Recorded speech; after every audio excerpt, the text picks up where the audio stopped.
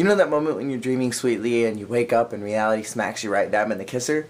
Yep, that's me right now. Late to work. 1 hour. No big deal, right? Right? Bye.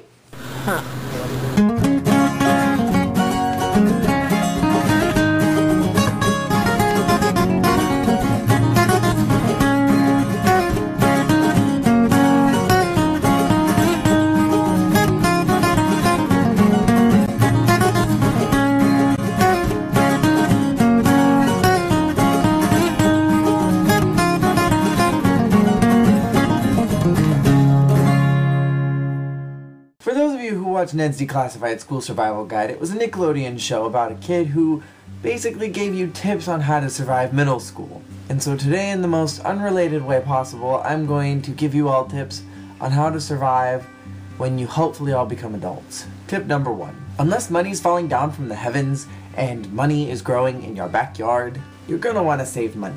I would suggest a savings account for starters. Don't be afraid to treat yourself to something nice. Go out to dinner every once in a while, but don't go crazy. Start a collection. Do something that excites you.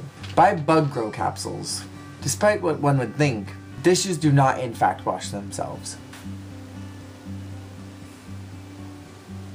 If you live in an apartment complex, chances are you'll probably have a coin-op laundry machine. Quarters are now your best friend. Now this isn't coming from personal experience, but alcohol doesn't solve your problems. However, it will make you forget about them. Temporarily. Ramen. This little heart attack in a bag is the quickest way to feed you, get you nothing that you need for the day, but it'll sure make you feel like you ate something. Finally, don't stop dreaming.